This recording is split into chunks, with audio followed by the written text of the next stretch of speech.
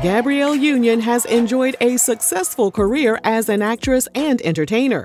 In recent years, she's continued to add to her resume, all while ticking people off at the same damn time.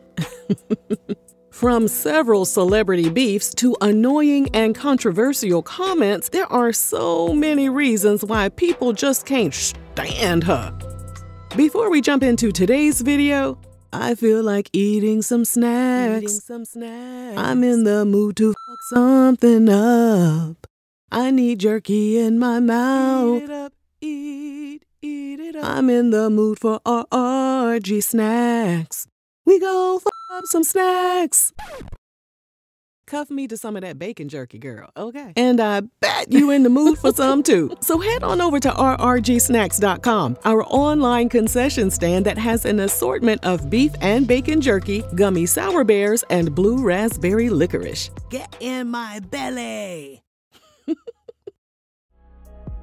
In 2015, Gabrielle's husband, Dwayne Wade, was chosen as an NBA All-Star, an honor that's selected by fans, players, and the media. But there was one person who thought it was a terrible, terrible decision, and that person was none other than Charles Barkley.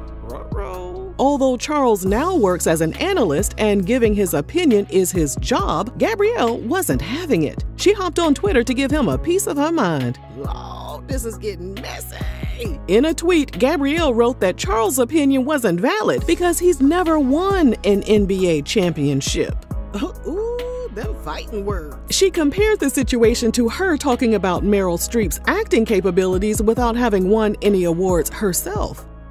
Well, Charles is one bear you definitely don't want to poke. First of all, don't ever mention you and Meryl Streep in the same sentence. Meryl Streep would never be on Snakes on a Plane or Medea. She wasn't on Well, she could have been. She wasn't on Snakes. I've seen her act. She could be on Snakes on a Plane or Medea. Dang, dog. That should have been the end of the discussion, but Gabrielle wasn't finished. During an appearance on Late Night with Seth Meyers, she alluded to Charles not being very sharp, since he missed the entire point of her Meryl Streep tweet. She also said Charles is the type of person who wants to dominate the conversation without having all the facts. I also have formed a prayer group circle for him. Gotcha. That's very nice. He'll be fine. She done lost her mind. Even Dwayne's fans thought Gabrielle was going too far to defend her man against someone who was just speaking his mind and doing his job. In 2019, after being fired as a judge on America's Got Talent, Gabrielle filed a lawsuit against the show and the network for misconduct and racial discrimination. In her lawsuit, she named Simon Cowell as a person who created a hostile working environment where racial and gender-based discrimination were the norm. Gabrielle also claimed she was told her hairstyles were too black for the show.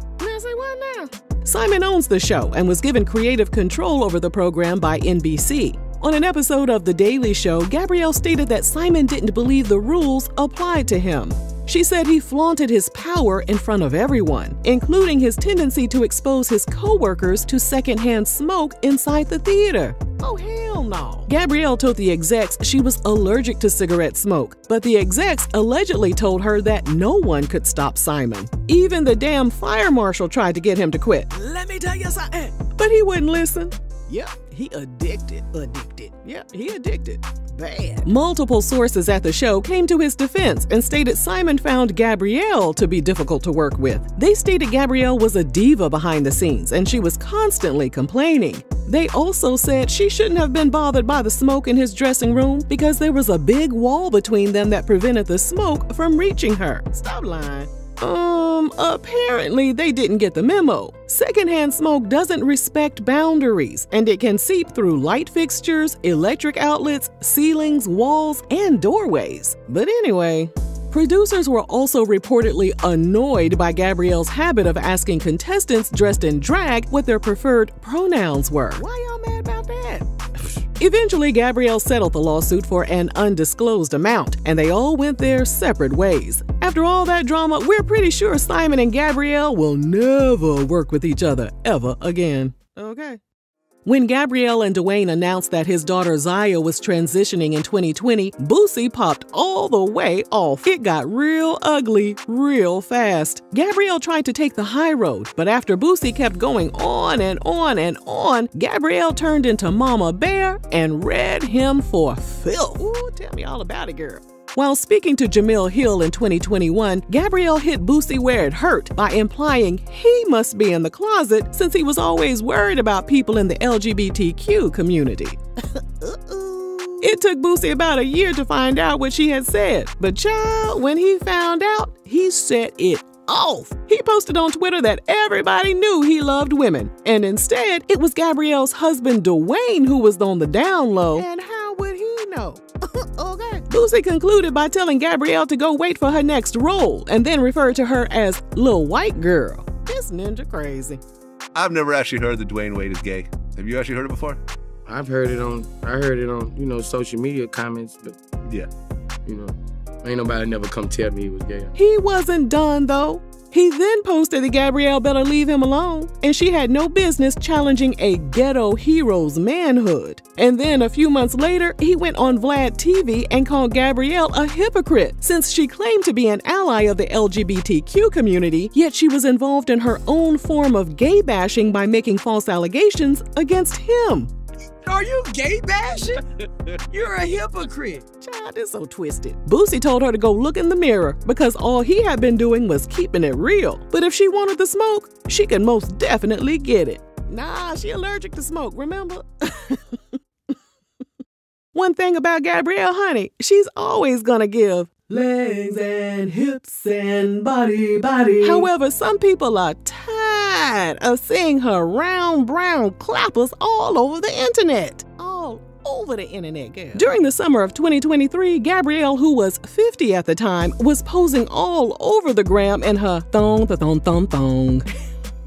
One commenter stated she was old enough to be a grandma and had no business posting her assets all over the internet. Sit your ass down somewhere. Gabrielle continued to prove she was unbothered by attending Beyoncé's Renaissance tour in a sheer silver dress that exposed her undergarments. Social media users tore her to shreds, saying once again that she's too old to be dressing like that. Some people even threatened to unfollow her if she didn't start wearing classier attire.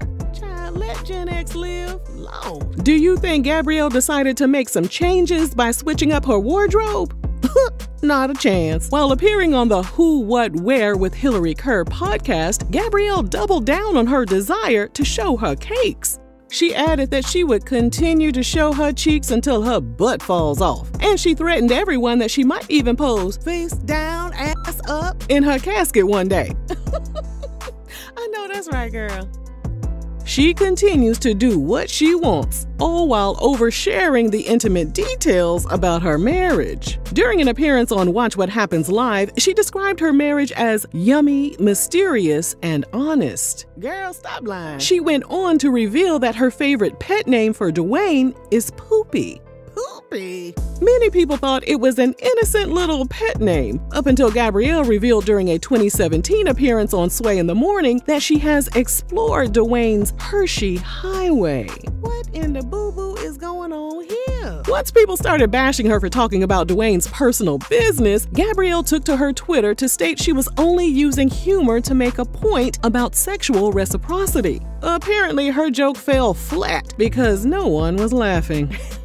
Do you think Gabrielle deserves all the backlash she has received? Or are people too uptight these days? Let us know down below. And thanks for watching RRG.